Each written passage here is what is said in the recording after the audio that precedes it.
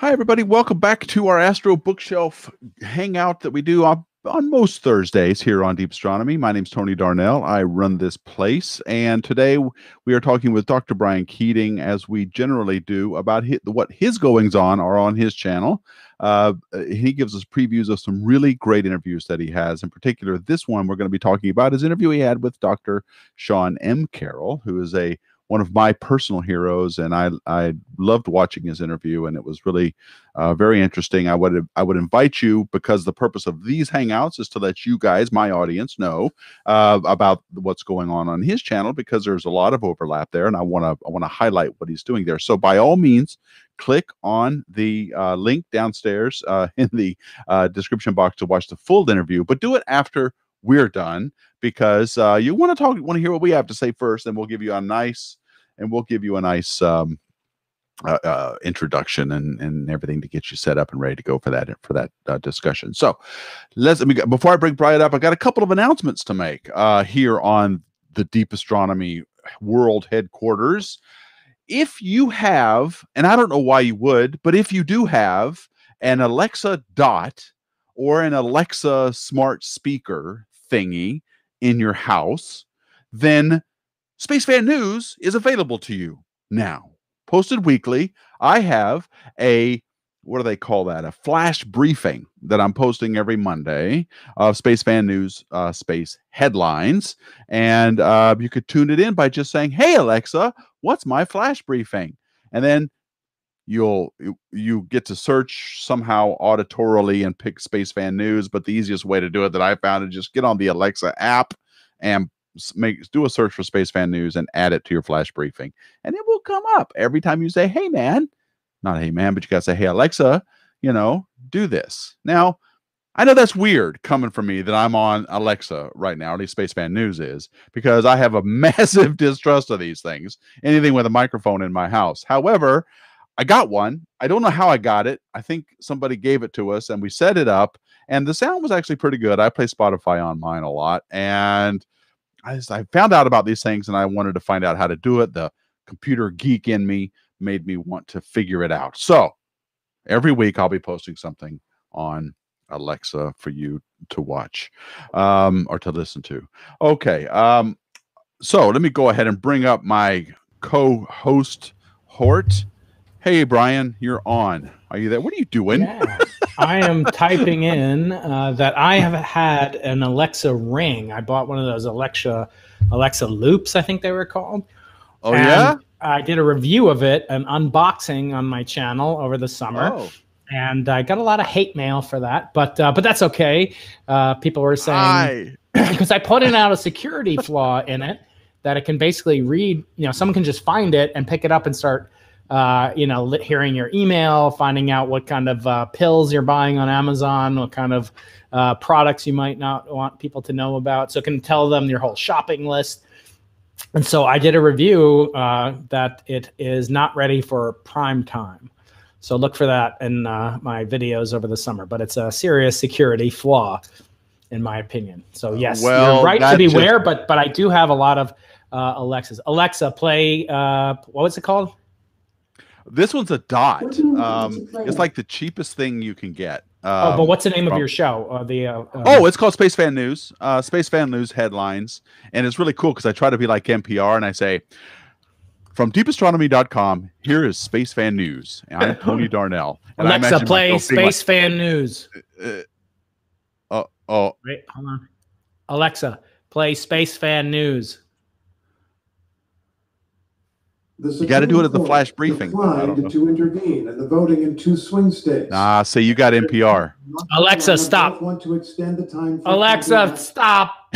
For the love of Zeus, please stop running my life. I mean, I basically bought everything. I bought the green screen behind me, my computer monitor stand, et cetera, et cetera. So they already know what colored pills I'm buying. Yeah. And I'm sure you can order all kinds of stuff from your account too when somebody gets your thing. Yeah. Anyway, I did it because I wanted to know how hard it was to do. And it's really not that bad. You set up an XML file that's public. You set up you record an MP3 file that's also public. And I put mine on an S3 bucket, and I'm done, and I just filled out the thing. And so you know, that's how I did it. I might do a couple skills. I might do one that's like, what's up tonight, you know, and then have it say what the bright things are up tonight. Like if you look in the south west or something, Mars is the bright red dot, and there's another bright dot that's Jupiter. Something very general that most people would want, not something in depth like, well, M31 is way over here, and if you have a 6-inch telescope, it's going to look like this. It's all about the smudges. It's all about the dots and smudges. That's right. So I don't know. I might do that if this. That's a cool idea. Yeah. So anyway, I'm doing that. You can get Into the Impossible podcast, by the way. You can listen to the latest episode of the Into the Impossible podcast. On So I wonder if I can get Space Fan or Space Junk podcast on there. Yeah, you can. I think it probably automatically gets uploaded if you're on Stitcher or whatever. Yeah. I am on Stitcher. So or at least it should go up. Oh, okay, cool. Well, I'll have to test that out then. See if we can get it on Alexa. I don't know how many people watching this have this smart crap. They call it smart speakers and all this. I personally, it's scary to me. I don't like microphones directly linked to Jeff Bezos in my house. But you know, the only place I have it besides behind me here in the studio is in my bathroom. And I figure, you know, if they want to hear and analyze whatever big bangs, man, that's brave. whatever big bangs and dark matter is being produced. Oh man, that's a little TMI, man. Wow, you're broadcasting that. Hey Jeff, take this, man. Guess what I had for lunch today? No. It's not. I don't use the camera in the bathroom. Turn off the camera. Oh, that's crazy. All right, so Brian, getting to the subject here. You talked with one of the people I love to listen to on his Mindscape podcast, Dr. Sean Carroll, and he's talking about all kinds of weird stuff in your interview. So, for those of you who are checking in for the first time, why don't you introduce what you're doing over on your neck of the woods and what you talked to Sean about? And did you by any chance have any clips this time, or are we just going to talk about it? If you want to, if you want to go to the video while I'm talking, you could probably mute it and show it, right? Just from my YouTube channel. I could maybe try that. Yeah, if you want to screen share, I'll talk about it. So here's what happened. So in 1997, I was a graduate student at Brown University, and one day across the early version of the New York Times webpage, I saw the universe is all screwed up. And here's evidence for the twisted universe, so to speak. And I was really quite amused and shocked and also excited, because the claim was that astronomers had detected a directionality in space, which sounds like, okay, there's a lot of directions in space. There's the direction of the sun, the galactic center, the black hole, and Sagittarius A star. There's all sorts of things that seem to prefer certain reference frames in the universe, including, as I had studied for a long time, the CMB dipole, which reflects the fact that the Earth is a planet riding in a solar system around a galaxy, which is moving with respect to the rest frame of the cosmic microwave background photons. And that, you might think, would define an axis in the universe. It turns out it doesn't necessarily do so in the way that would violate one of the most cherished traditions in all of physics, laws, some say. And that's called Lorentz Invariance violation, LIV for short. It's a crime in some states. That's right. You have to obey the law, as Einstein would say. It's one of the underpinnings of all of modern physics. So actually, if you go to my blog, if you go to briankeating.com right now, I'll walk people through, Tony, how to get the slides that Sean and I reviewed in our podcast together. So if you go to briankeating.com, click on blog, you will be, first of all, you should all subscribe to my newsletter, because I have a lot of fun things coming up, including my new book, which I'll be talking about in future episodes with Tony, no doubt. I'm going to write a book. Look at this thing. Yeah, so pop up there. Sign up for the Twisted Universe newsletter, and I will. I have to make me bigger, because they're looking at some tiny version of me. Okay, there we go. Great. All right, go. So click up to where it says blog. Oh, okay. And you click on that. I go down, contact Brian. Go to Sean Carroll, the yellow lettering there. You should be able to click on that right there. Yeah. And then scroll down, and that should be number 7, I think, right there. Stop. Go back up. It should say download a PDF. So click on that, Tony, and download for free Sean Carroll. There you go. So everyone go through this. Please do sign up for my newsletter. And you should be able to open this or save it or what have you. And what was announced back in 1997 really startled me. And it also must have sent a thrill up Sean Carroll's leg, because Sean had predicted an effect back in 1990 when he was a beginning graduate student at Harvard University with George Field and Roman Jakiv, an effect that would lead to the very same observations that were made. And if you stop there, if you go right there, so this is what precipitated the conversation this past week. There was a claim produced on Physical Review Letters, which is the most prestigious, highest impact pure physics journal in the world. Nature has higher impact, but anyway, Physical Review Letters is for the most urgent, the most important news items, newsworthy, so not news, but actual research articles. So there was an abstract printed. They didn't print the whole paper. The paper is not available on the archive, but it said that there was extraction of cosmic birefringence from Planck 2018 data. And they show there this beta, which is a parameter that shows how much the universe is twisted in a certain sense that I can discuss. And they said they detected it with a significance that exceeded 2.4 sigma, which corresponds, as Tony knows, to a confidence of 99.2%. In other words, there's only a 0.8% chance, statistically speaking, formally, of this arising by chance. Now, I don't know about you, but I'd enter a lot of lotteries, especially one that would pay out with a golden medallion bequeathed in Stockholm. If I had entered a lot of lotteries that gave me a 99% chance of winning. So this was quite startling. And if confirmed, and as the authors say, there still needs to be research done. But Sean's theory would somehow be ratified. So my prediction is, if this were confirmed, that Sean would probably win the Nobel Prize for coming up with the theory behind it. And so if you go down to the next slide, Tony, you'll see that this paper came out on Galileo's birthday in 1990, on the 426th birthday of Galileo. And it was fitting that happens, because Lorentz violation is sort of a special case of what's called Galilean relativity, which is that the laws of physics don't depend on your reference frame. And what Lorentz violation means is that they would depend on your reference frame. There would be some reference frames are more special than others. And what Sean showed in the subsequent slide is that you could actually change Maxwell's equation. There's good old James Clerk. And you could modify the electromagnetic Lagrangian, that script L there, which is that's the Rosetta Stone, or as Sean Carroll, as Eric Weinstein often describes it, it's kind of like the force field, the governing entity, the Rosetta Stone of all physics is encoded in what's called Lorentz, the Lagrangian.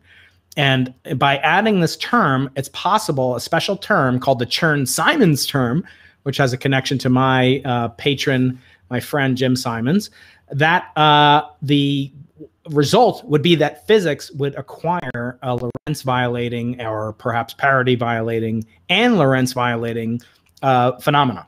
And that's what Sean predicted. Okay, so let's just review what you just said, because I'm a little bit lost. You started by saying the universe does not have a preferred direction. That's Lorentz's. I didn't say that. Lorentz said that. Well, okay, but that was the thing. Now, first of all, I don't know what you mean by a direction. Do you mean, because we live in a three-dimensional space plus time, we have X, Y, and Z coordinates with a direction and time. What do we mean by a direction? So does the universe always look in a certain area? That just doesn't, first of all, make sense to me, that statement. Yeah, so it doesn't make sense because it's totally out of context with your normal experience. In other words, if you drop a ball and look at it and the Earth's gravitational field, it looks the same as if you observe that same ball after bouncing off the light bouncing off a mirror.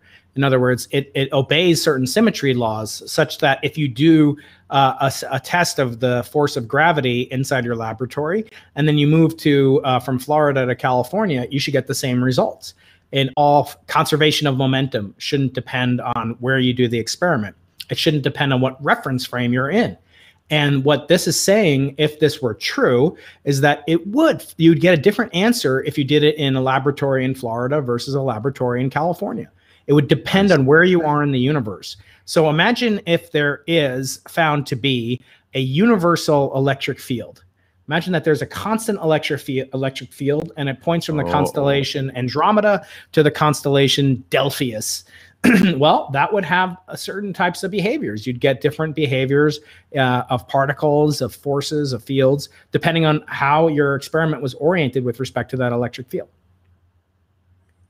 Okay, and so to violate Lorentz, one has to have a preferred direction upon which your results of an experiment depend.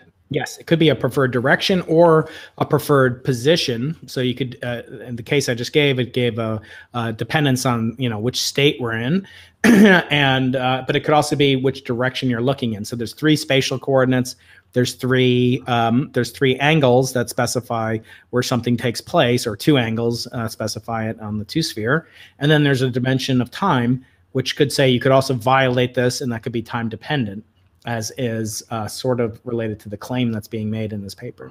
Okay, so using your gravity analogy in Florida versus California, if this were being violated, if there were a preferred direction to gravity in the universe, then if I drop a ball in Florida, it will fall at a certain rate with certain vectors that are consistent with my being in Florida. However, I move to California and do that experiment, something is different because of the fact that I'm in Florida. Maybe the speed is different. Maybe the X direction is a little off or something like that. Am I visualizing this right? Yes, that's exactly right. Okay. So you'd be able to tell where you are in the universe. That's the thing. That's the key, is that you would have something. Right. Yeah.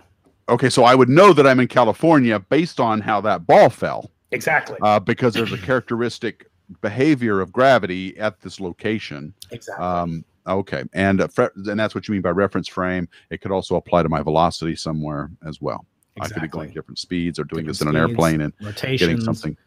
Okay. Wow. And so Sean predicted that the universe.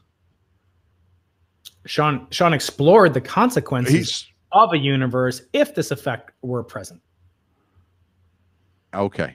And he actually tested it and set limits on the maximum amount of Lorentz violation and parity violation that could take place if the universe had this additional component that that we don't believe, well, we know for certain isn't present in the so-called standard model of physics, which is gravity and quantum mechanics, particle physics, etc. And so if it did have a preferred direction, the universe, then we would be able to notice it in this, what did you call it? The some kind of polarization? Yeah, so in this case, if you go down, the next slide after that, this kind of sets the stage. So if we stop here, now you and I have been talking about theories of everything ever since we were born. But for those that might not know, we've done a bunch of specials on theories of everything with some physicists that have their own theories of everything, including Eric Weinstein and folks like Max Tegmark. We did that over the summer. And I'm even going to have a second conversation with Sir Roger Penrose. He just agreed. It's funny. I sent him congratulations the day he won the Nobel Prize, and yesterday he answered me. Thank you. Well, you're busy. I said, yeah, I didn't expect to hear from you, but now that I've got you, do you mind coming on the Into the Impossible podcast for a live stream with my audience to take questions and answers in the next couple of weeks? And he said, absolutely. So look forward to that. Please subscribe to my channel, everybody, Dr. Brian Keating. And they download the Into the Impossible podcast as well. So anyway, so here's a slide from my friend Matt Muse up at Cal State San Luis Obispo. And he's showing kind of the way that physicists think about things, these blocks that my kids like to put together and break apart. The idea is that if there is a theory of everything, it's supported by these 3 pillars, namely that gravity is a manifestation of curved space-time. Lorentz symmetry is sort of the conjecture that laws of physics don't depend on position, rotation, etc., velocity. They can depend on acceleration because that now impacts curved space-time, but we'll leave that alone. And then quantum mechanics, the law of Schrodinger's equation, Dirac equation, those all support the standard model of particle physics on the left. and support general relativity, the two of those together. And then on top of that comes, further downstream comes electromagnetism, chemistry, astrophysics, Newtonian gravity, etc. So next slide, please, Tony. I'm going to call you Newtonian Tony. New Tony. Now, if you have a slight breakdown in the exact symmetry of Lorentz invariance, then you might see effects downstream from that manifest in electromagnetism. You know, perhaps atoms would behave differently if there's some constant electromagnetic field in the universe pointing in some direction. Then you'd get different results depending on how your laboratory is conveyed with respect to that. So the next slide is a slide we can skip over. Here's the math. I'm going to give give your audience a couple of seconds just to verify that equation is right. So, yep, okay, yeah, it looks right. The J phi term, yeah. I'm not. I think I don't know, man. This term here, I got a problem with that one. All right, well, we'll work on that. So now going down to how you would test it, the next slide shows Chern-Simons, who is the patron of the Simons Observatory, the Simons Array, and many other things in the world of pure basic science. And what Sean did with his colleagues in 1990 is add a term to the Lagrangian. It's not super important. The key thing is that he added a specific direction in space, and he added that as a 4 vector, as a vector with time and spatial components, so that there was a direction pointing in space that was different than every other direction. And the reason we don't see any effects of that is that we don't have photons that have been traveling far enough for this effect to accrue to observational levels. In other words, we can rule this out on Earth. We don't see the polarization of photons of a laser. Say you polarize a laser beam and shoot it down a kilometer to another laser detector. We don't see that rotating unless we put magnetic material in and a magnetic field. That's called Faraday rotation. But instead, we don't see this in the lab, but maybe it's just such a small effect. It takes cosmological distances traversed by photons to accumulate enough of a rotation to be detectable. So in fact, this is the 3rd or 4th time in history it's been detected. The next slide shows a claim made about my experiment, BICEP 1 data, that they detected at greater than 3 sigma this rotation angle, which the authors of the current paper in PRL call beta. I don't know why we can't get our language together. I call it alpha, they call it beta.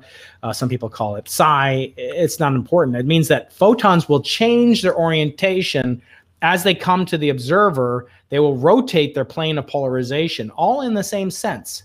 And that sort of is singling out the time direction as different from the way that it would depend on a universe that doesn't break this type of symmetry. So this is adding a type of scalar field to the electromagnetic Lagrangian that also produces this effect. So they show the same kind of additional term into electromagnetism. Now, I said this is the 3rd time it's been detected currently, or evidence for it. I should say that the current authors just say evidence for, or perhaps they say extracting it from, but they don't go so far as to say that even with 99+% confidence that they've detected it. So next slide, Tony. Well, hang on. So in order to see this polarization shift that you're talking about, photons have to be traveling on the scale of the universe. Yes, or at least at the scale of galaxies, far away radio galaxies. That's right. So some of them maybe Z megaparsecs, yes, or something. Exactly. Okay, all high right. Redshift, yeah. So this would be in effect if the universe has a direction and violates the Lorentz propositions or whatever with that math we saw, then this would manifest itself as a shift in polarization of photons over the course of a cosmic distance scale of the universe. Correct. And of the observable universe. And this is called cosmic birefringence. Yes. And birefringence, you better say us what that is, what that word is. Yeah, so birefringence is a property of certain crystals, in particular quartz or calcite crystals. One type is known as Icelandic spar. I have some of that in my house somewhere. I could run and go get it. Calcite is birefringent? Calcite is birefringent. Quartz, a specific crystal structure of quartz called Z-cut quartz.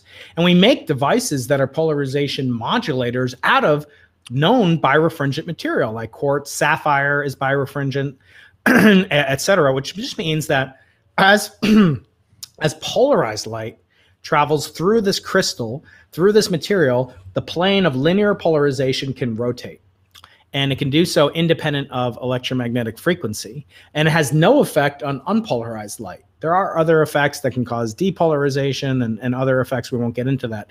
But the basic conjecture is that the universe does not possess this property. In other words, the vacuum of space does not produce this property. But effectively, if it did, it would mean that light of one polarization state travels slower than the speed of light. And the other, that would be a property of space-time itself then, wouldn't it? The vacuum. Well, space-time would be birefringent. Yes, it would lead to cosmic birefringence. That's right. And it would be that it would be true on Earth too. It would just be so small that we can't detect it because the amount of rotation depends on how far the photons have traveled. You see that blue teal colored line? It's hard to see, but it is kind of twisting over the distance that it's. And I could actually make it thick enough that it rotates by 90 degrees. So you can make it, you can increase the amount of rotation or birefringence two ways. One, a stronger amount of this breaking of parity symmetry within the vacuum of electromagnetism, or by having a longer path length. But you can't get a longer path length than going from the photons produced after the immediate effects of the Big Bang, namely the cosmic microwave background or CMB photons. That's the longest path length possible in the universe. It's effectively almost the entirety of the entire universe, 45 billion light years. That's right. Yeah. So the next slide shows. Is this right-handed or left-handed? So it could be either one. So you could have either one. So that would break parity symmetry, in that the laws of nature don't depend if you're looking at something in a mirror. They seem to be symmetric with respect to that. They're not symmetric with what's called charge parity symmetry violation, but they are symmetric with respect to charge parity and time reversal symmetry. And that's a subject for another day, maybe another claim detection. We'll talk about that. Those are called the discrete symmetries of space-time that all theories of physics have to live up to. So in some sense, this could be used to test the existence of a theory of everything, which is why I'm personally extremely excited about it. Okay, I don't get that connection, but I guess I don't have to. Okay, here's the New York Times. Yeah, so if you go back to 1997, you're back. I know you've got stockpiled in your basement all issues going back to April of 1997. Are you calling me a hoarder, man? Is that what you're saying? I'm not a hourder. You're a prepper. You're a hoarder, or whatever. I am a prepper, but I'm not a hoarder. So at the bottom, it says this side up may apply to the universe after all. So that's kind of a tongue-in-cheek way of saying that there is a preferred direction to space. I also pointed out to Sean, I like the fact that the New York Times is time translation invariant, because you still see Newt Gingrich in the New York Times every day, or a couple times a month.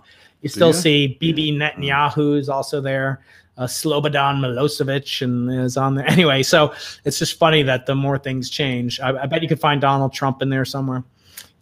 Certainly Joe Biden was in there somewhere. Well, there's an argument that the Times kind of made Trump because they loved him in the 80s and 90s. So they kind of built him. Yeah. So if you look at this slide now, this is getting into a little bit more of the details. So they're showing these two different axes that are perpendicular, and depending on which direction light is traveling from a distant radio galaxy, that will produce a measurable rotation effect that one could potentially observe. And therefore, in the polarization of the light coming through it. I want to keep saying that so that we know what we're talking about.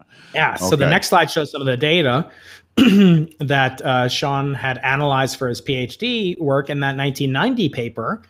And it shows just a cartoon of what these radio galaxies look like. Seems to be a preferred orientation between between the radio polarization properties and the optical polarized properties. And this just describes a little bit about, if you can measure the spatial geometry, you could measure the angle with respect to polarization. And what Sean showed very soon after, which I thought was amazing feat of scientific integrity. Imagine you've predicted that there is just imagine you predict, Tony, for a second, there's a preferred direction in space, but no one believes you. And no one thinks you're right. They think you're smoking something special that you can get in California now. But you believe it with all your heart. And then somebody comes out with data that proves you right. And then you set about to prove them wrong.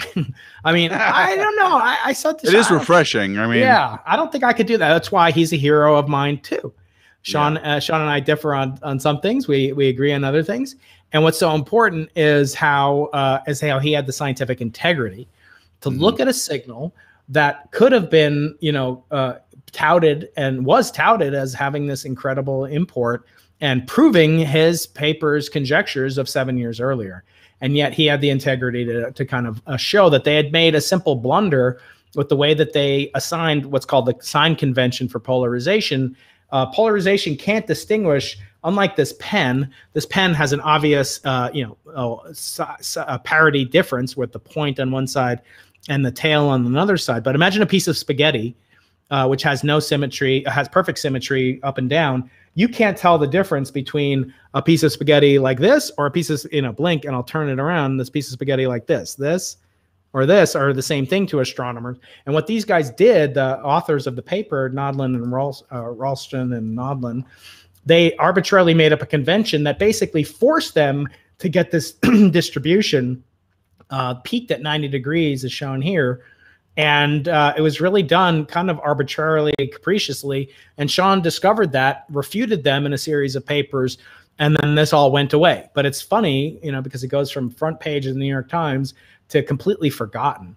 But we haven't forgotten about it. And as I said, it was claimed from the BICEP 1 data to be existent back in 2009. So that's 11 years ago. And lo and behold, 2020 comes along, and to add to the amazing simulation, as people are saying in the chat room, we have now seeming to believe that our most cherished principles of physics, namely Lorentz violation, may be getting destroyed in this very strange year. So we don't have to talk too much more about this aspect of it. I do want to get to kind of the most important part of it is, in my mind, and what separates these authors from other ones is that they have done a very careful job of looking at what are called systematic errors. And those are errors in the instrument, errors that can come from sources that aren't cosmological and mainly mimic and confuse observers. And they've done a good job at treating that. But it was interesting to talk to Sean, explaining, to the audience also how hard it is to calibrate an astronomical instrument. Yeah. And why that's so important. Right. And so I agree that we should probably not we'll let Sean do the description of what he's done and in the interview that you had with him. But this is amazing stuff. And I guess I wonder about why was the Lorentz postulation given that way in the first place? What made everybody think that there wouldn't be a preferred direction to the universe? Why is that the supposition? Yeah. Well, so going back, I've been reading a lot of Galileo's original books, the dialogue in particular, the dialogue on two world systems, which I always point out had originally had a much fancier and more attractive title that Galileo gave to it, which was on the flux and reflux of tides in the Earth's rivers and ferns. I don't even know what a fern is, but that's what Galileo wanted to call the dialogue on the two world systems. And I think, that really would be impossible not to read such a book. But actually, the Pope essentially forced him to change it to the dialogue, which is good that he did it, because it's a much catchier and much more intriguing title than flux and reflux of tides. Well, so that's interesting. I did not know that the Pope had input on. He didn't have input on making the format of the book a dialogue. I thought Galileo did that when he wrote it. Yeah, I'm just saying in the form of a dialogue, so that he could have this buffoon type person with which to put his arguments against. That's right, and the buffoon was representing the arguments of the Pope. That's right. Which is. But it was always written as a dialogue, I guess, is my point. It wasn't. Yes. Okay. It wasn't written in changed by the Platonic Pope. style. And in fact, even after Galileo was imprisoned, he wrote one more book with the same three characters called The Discourse on two new sciences, which were really about mechanics and what we call statics and material science. But we'll get into that some other time. But getting back to the dialogue, Galileo spends an awful lot of time talking about if you drop a cannonball from the mast of a ship, as the ship is sailing at high speed, it will still land at the base of the ship's mast. If you have a bunch of butterflies in a jar and they're floating around in the jar as a boat is sailing, they don't notice that they're moving. And so the relativity of motion, as Galileo first explicated it, is really sacrosanct in physics. And if it did depend on, you know, motion, we would have a very strange world. In other words, you got different results. You could tell that you're moving. It would have dramatic implications. That's where the relative and relativity comes from, is that it's impossible to say who's in motion when two objects are moving in inertial frames. So it'd be very difficult to do physics if Lorentz violation took place on a daily basis. I see, because not only do you have that complication of the preferred direction or the birefringence of space-time, but you've also got the complications of your inertial reference frame. So if you're in one reference frame and I'm in another and we're doing the same experiment, we're going to get different results as a result of the fact that we're in different reference frames, especially with respect to time, but we then have to also account for this birefringent effect in the space-time that we're traveling through. And actually Aristotle, who was not known for doing anything correct in physics, but nevertheless had a lot of interesting conjectures. His model of the Ptolemaic, you know, came to be called the Ptolemaic universe, that had a violation of Lorentz invariance in that it was assumed that heavier things fell to their centers. In other words, that the Earth was the center of the universe because it's the most important place in the universe, and everything goes down towards the Earth, and as we perceive it, and everything orbits around the Earth, and that's proving that, you know, we are the center of the universe. He also thought heavier things fall faster than lighter things, etc. And that's a form of Lorentz invariance that we know not to be true. Okay. Well, let me get to a couple questions here. Yeah. Dan wants to know, are you talking about items falling in a vacuum? I assume you mean when we were doing that the thing about Florida versus California. Yeah, it doesn't matter really. It could be in a vacuum. So if you take a proton and you put it in orbit around the Earth and you ask, well, how fast does it fall?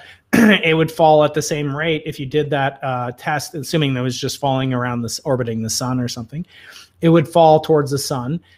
But if you had a charged magnetic field throughout the universe, it would fall in a different velocity depending on whether or not it was perpendicular or parallel to that electromagnetic field. So you could derive your orientation, and that would break Lorentz invariance. It would add a preferred vector field to the universe that we don't observe to be the case. All right, and Sol Tube. So this means we can find the center of the universe / space. We can send a satellite there at 99.9999999% of the speed of light with a message. Yo, God, are you there? Why the absent parenthood and polemic? All right, let's go to the first part of that. So is this somehow pointing us towards a center of something? Well, if it were true, then yeah. So if it were true, it wouldn't necessarily imply a center. It could imply a direction. So if you have multiple directions, let's say you had one, the universe doesn't have to just have one direction. It could have many different, it could have a tensor, it could have all sorts of different phenomena that would break symmetry such that, crystals would form differently depending on the orientation of the axis. And so effectively, it's often said that while the cosmic microwave background provides a universal reference frame, but what we're saying is not that there's impossible to have a reference frame or even a reference frame. I mean, my GPS will get me to Florida just fine, even though, the Earth is a gravitational field. I'm not technically in an inertial reference frame. And what relativity says is that you can have a whole bunch of local reference frames, local inertial reference frames, but there's no global one that connects all of them together such that all observers will agree that so-and-so is motion at constant velocity. That's really important, actually. That is. I mean, yes, it is. There is no spot upon which everything is at rest. Yes. Right. There's. Okay. That's right. And so there's no center of the universe, right? If there were, there would actually be, as this listener is saying, there could be an actual, claim that there's so-and-so is at the center of the universe, because that's where these symmetries properties would vanish at the origin. I mean, it would be symmetric only in one special location. That location could consider itself the center of the universe. But of course, we don't think that's true, at least until these results are confirmed. It's really hard to imagine something like the Big Bang and an expanding universe and not imagine, because it's just so common sense to us anyway, that there is a center somewhere. And I get that bias. I want it to be true too. It just makes visualizing the whole Big Bang thing easier. The thing is, though, it betrays just what the Big Bang was. The Big Bang wasn't an explosion that happened in a spot and then it expanded outward. It happened nowhere and then created from it an expanse of space-time. It created the map that we live on, the three-dimensional space that we live in. And if you go to any spot within that expanding frame, there's no center to it. You can look in all directions and you're gonna not find any closer to an edge than any other spot. And don't feel bad if you can't visualize it, because it's very non-intuitive. I can't visualize it. I'll just say it flat out. So yeah, well, I think how magical it is that we're talking about things that occur in 4 dimensions. We're talking about properties of space, time, not just space and not just time. And it's pretty amazing that we can visualize it at all. If you think about it, our eyeballs have retinas that are essentially 2-dimensional structures, right? So our retina is a film on the back of our eyeballs. And from 2 of those, we synthesize perspective, almost like a 3-dimensional, but we don't see inside of something, right? So we're not really seeing the third dimension. And now we're talking about a 4th dimension. So yes, it's extremely complex to visualize these types of phenomena. And no one should really feel, it's said that no one can visualize it. There are ways to think about it. I'm going to be doing a special 4-part video series on my channel when I get the time, on a book called Flatland, which is really the best science fiction, science fantasy book that I ever read as a young kid. I started reading it when I was 12, finished reading it when I was 49, which is hard to believe because it's only 89 pages long. But it's a pamphlet.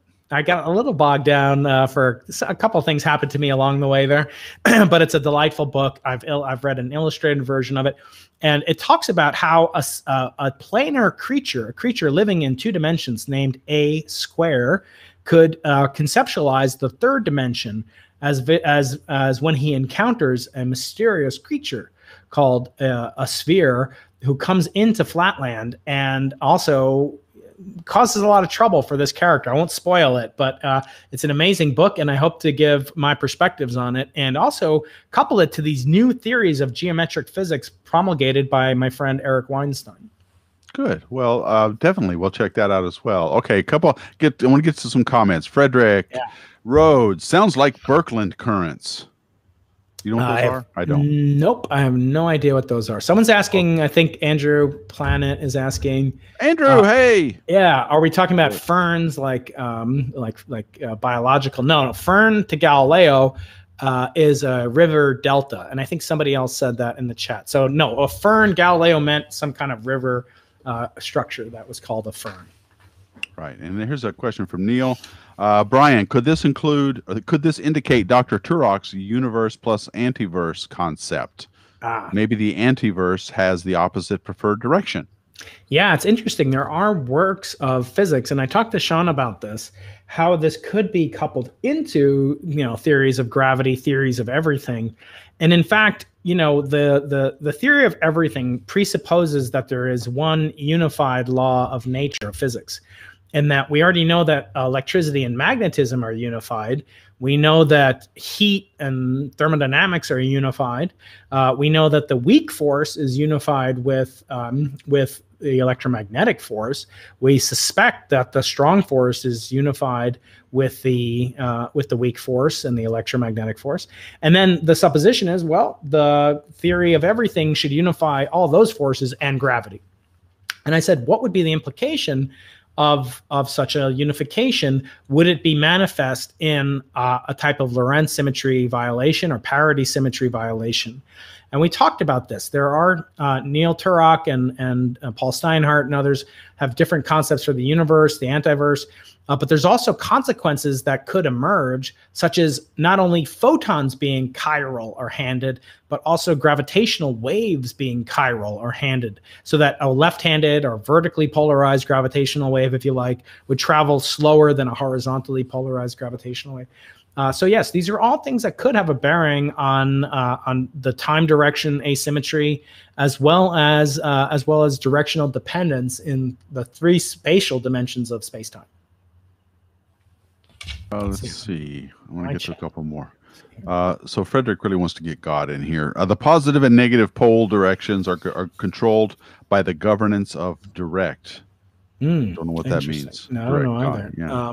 I saw Dallas Brown is saying we're very smart. I like that. Hang on, you're getting ahead of me. Oh, okay. I won't put that one. I'm on my channel. I don't know if you're. Oh, it's on yours. Okay, I'm putting up the questions on the thing.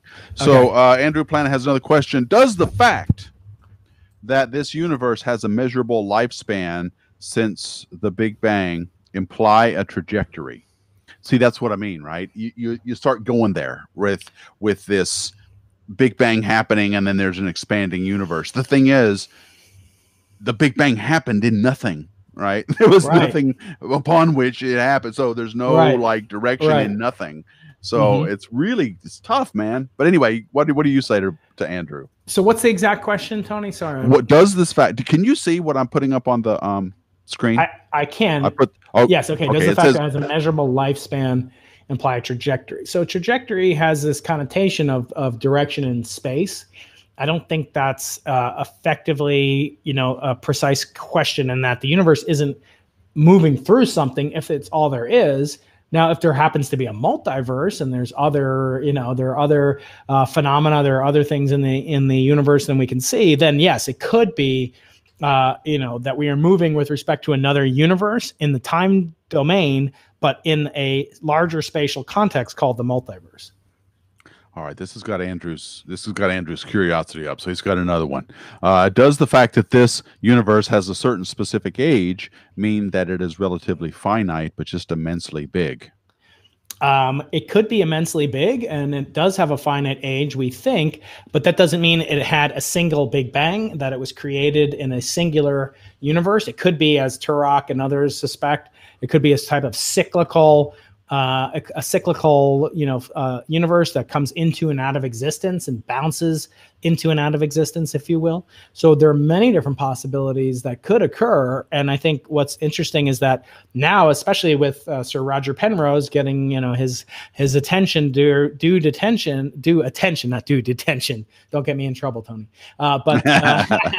But the actual conformal cyclic cosmology that he prefers is sort of an endless cycle of what he calls eons that would go on to eternity in both space and time in a certain sense. Yeah. Okay, a couple more things here. Oh, hey, Christians, good to see you, man. Thanks for showing up. Let's see. One more. Let's see. Should have been called the Big Expansion, not the Big Bang. Very true. And Andrew Planet is commenting, perhaps we really need technology to see and understand other dimensions, unlike animals.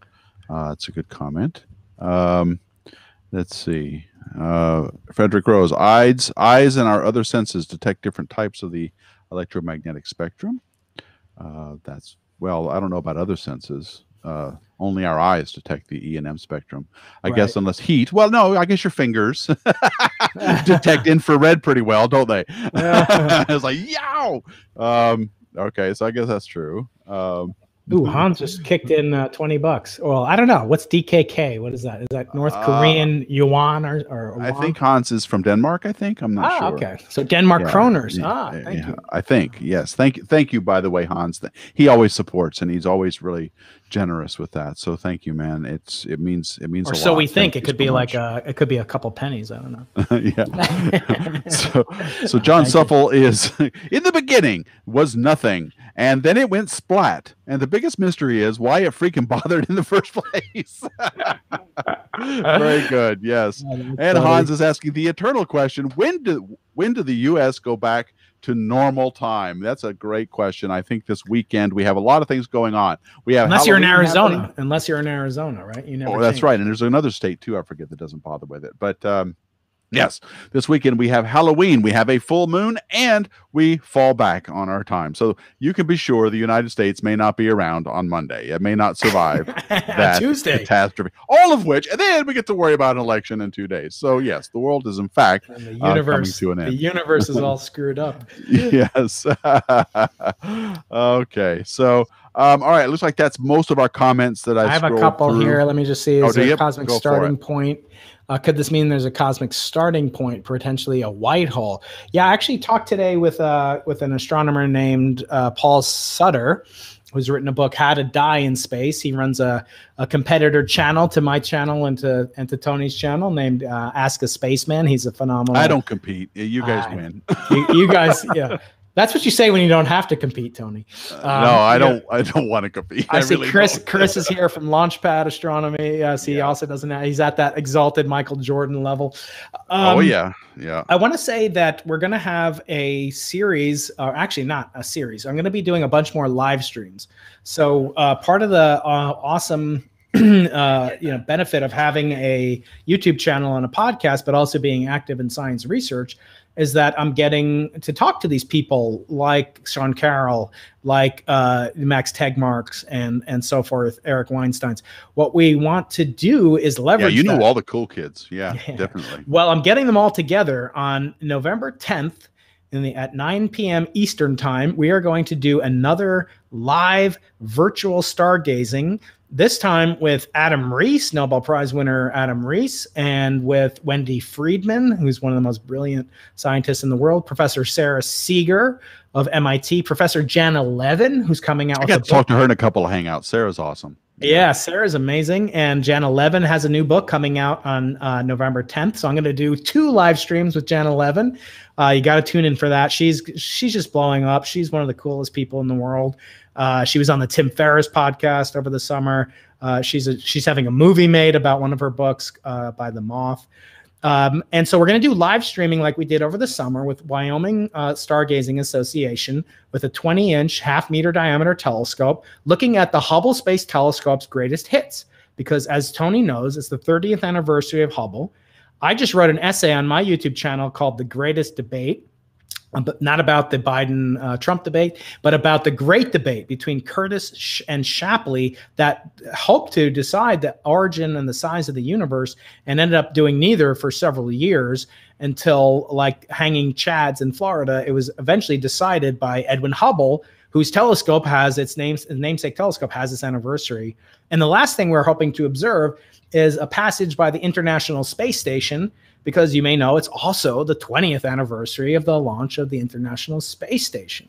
So God, I feel old. We are doing a lot of deep astronomical observations, live astronomy and deep astronomy on the Dr. Brian Keating YouTube channel. So look for that with authors, Nobel Prize winners, pundits, my friend David Spergel. And that'll be live looking at some of the Hubble telescope's greatest hits. And maybe, just maybe, I'm going to try to arrange a flyby by the ISS, captained by one of my former guests. You're going to arrange a flyby. I am. I'm actually going to do that. And it's going to be lit up. Deep astronomy lives here. Ooh, I like that. So thank you all so much. Please do subscribe to my channel. I'm trying to grow like my friend Chris, my friend Tony. You guys are really inspirations to me. I've benefited so much from your generosity and from your graciousness. The two of you guys really always help my channel so much. Tony, I want to thank you so much. Sean Carroll, I want to thank him as well for his time. Look forward to, I've got 3 more Nobel Prize winners coming up live in the next few weeks. So please stay tuned. Yeah, the link to the discussion that Brian had with Sean is in the description box of this hangout, and also subscribe to his channel and do all those fun things because it is really good content, and I wish I knew the people he knew. I do, because Brian, the reason I get to see and sort of live vicariously through you and talk about and get access to these people through you. So it's really great. Thank you for taking time out for being with us. And I'm going to go ahead and I guess I'll stop the stream here. Thank you, guys. I don't know I don't know if I'm going to be streaming tonight on Clear Skies Network or not. I'm not prepared. Usually I stream at 9 o'clock on Thursday evenings Eastern time. I may or may not get my stuff together in time. If I am, I will see you there on Clear Skies Network on Twitch. Otherwise, I will be back look for a Space Junk podcast episode. We have new stuff coming out from OPT, which you guys will want to learn about. And I'm actually going to start making some podcast changes here on Deep Astronomy as well. So look for all of these things. And don't forget, Alexa. You're going to shave? You're going to shave? Alexa. No, I'm not going to shave. No. This is it. This is my beard. That's the best I can do. Alexa, order razor blades for Tony. Order razor blades. Say, Alexa, play Space Fan News. Razor blade refill.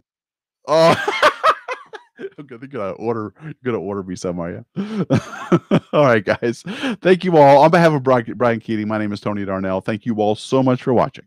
And as always, keep looking up.